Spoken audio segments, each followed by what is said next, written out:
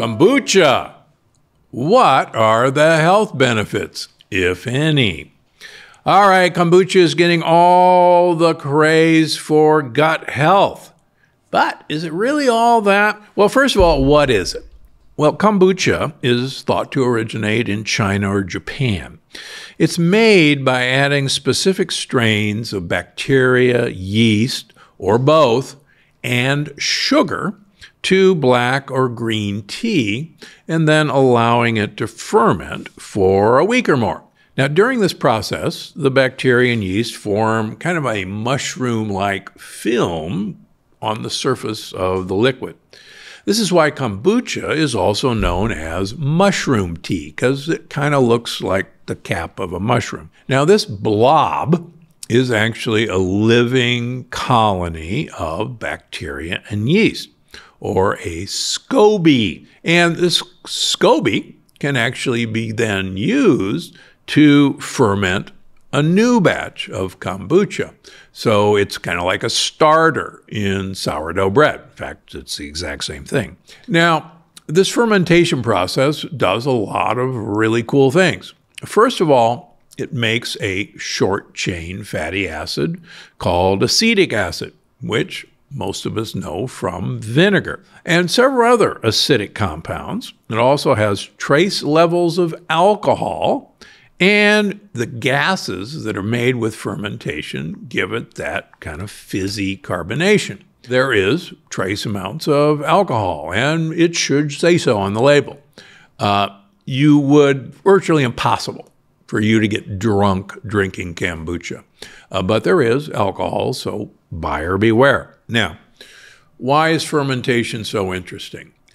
First of all, almost all the oldest living people in the world use fermentation for many of their products. Think about it. Way back when, there was no storage system for food, for anything, and the only way you could make it a storageable product is fermentation. The other thing that's interesting studying ancient cultures is that most ancient cultures fermented even their grains and their beans. In fact, there's some interesting conjecture that civilization started not because of bread, but because of beer. Now, if you think about it, if you're crowded into a tight community and you're all sick, it's not the bread that's going to make you happy, it's the beer that makes you happy. While both bread and beer are fermented, one makes you potentially a whole lot happier than the other. So there's an interesting conjecture that was actually the fermentation of grains into beer that fostered people tolerating living near each other. Think about that the next time you're at the ballpark. Okay. We know that Egyptians actually were fermenting food 10,000 years ago. And once again, it looks like they were fermenting in the Fertile Crescent beer about 10 to 12,000 years ago. Now, fermentation breaks down lectins. Hey, that's a good thing. But fermentation uses a process of turning sugars into ATP energy called glycolysis. Now, it's a fairly inefficient process, but that's how the sugar is used up.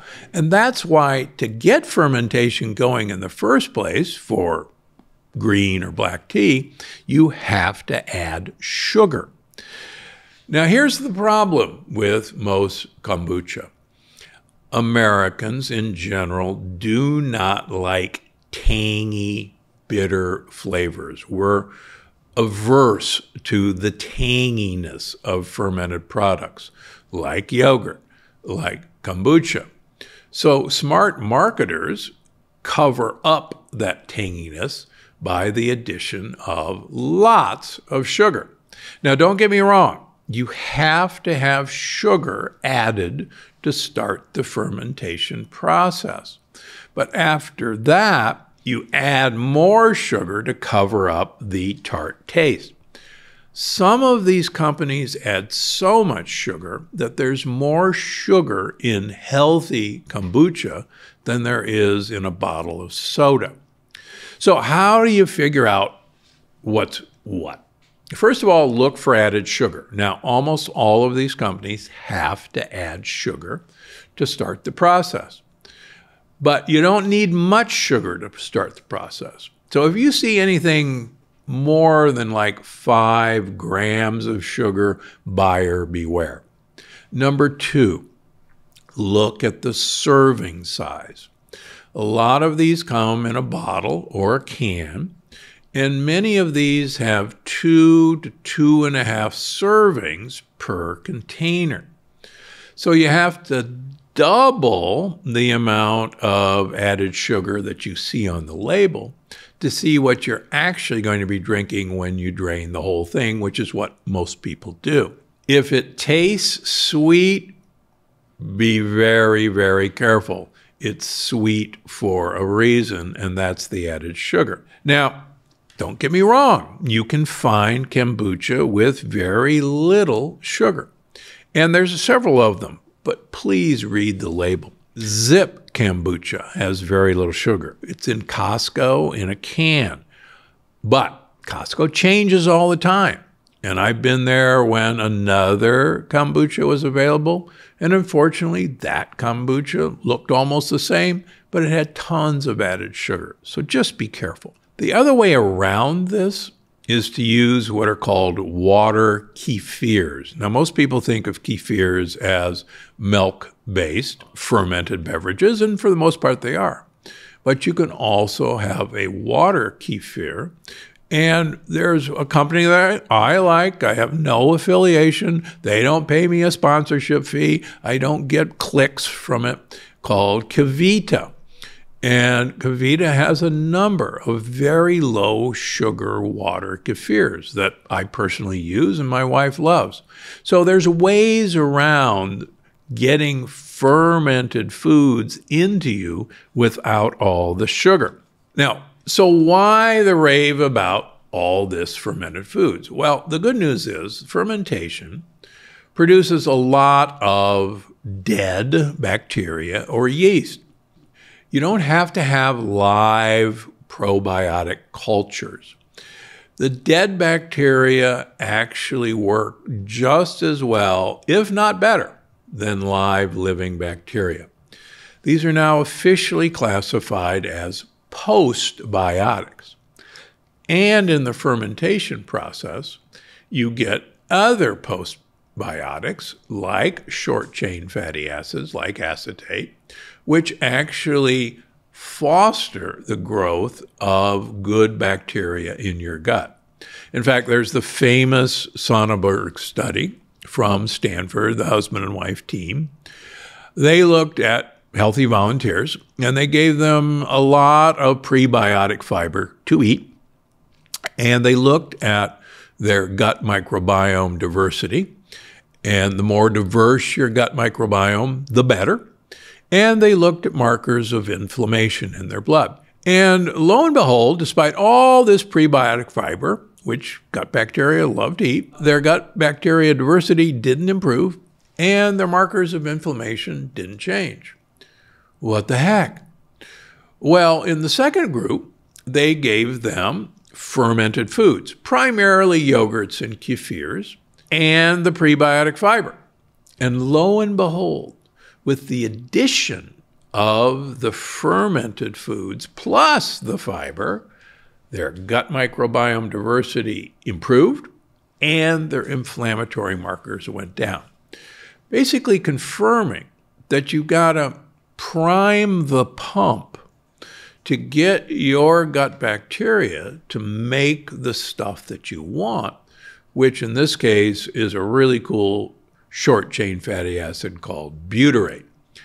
And without precursors for butyrate, like acetate or propionate, another short-chain fatty acid from fermentation, you're just not going to do the job. So don't worry about active live cultures. You don't really care as long as the fermentation had taken place. Now, the other benefit of fermentation, tea, as you probably know, have a lot of really cool polyphenols. And you probably know by now that polyphenols are one of the preferred foods for gut bacteria.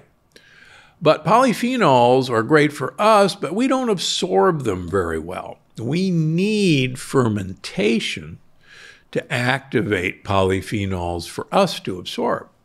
So the fermentation that happens to the tea polyphenols actually makes them much more readily absorbable than just drinking a cup of tea. So it's a win-win.